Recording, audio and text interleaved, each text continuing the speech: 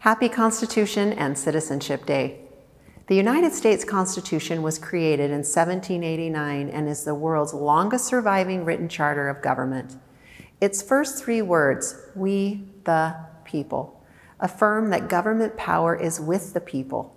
My name is Debbie Critchfield, and I'm the Idaho Superintendent of Public Instruction, which is a position in the executive branch of our state government. My responsibility is to oversee and support all public schools and charters, principals and teachers in Idaho, so that you have a safe, productive, and meaningful experience in the classroom. Let's hear what a few more officials from other branches have to say about our nation's Constitution. The thing I really like about the Constitution is the idea of the union and unity.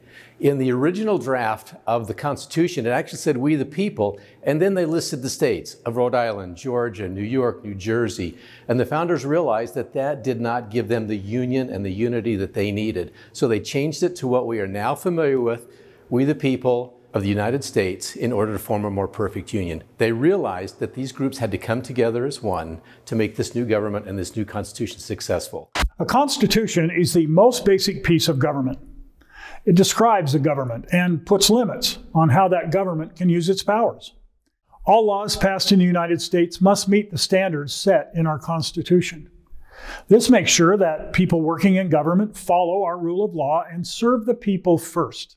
The United States of America is the freest nation in the history of the world. Our Constitution is necessary to limit the role of government and ensure its efficient operation, but also to safeguard the freedom of our people.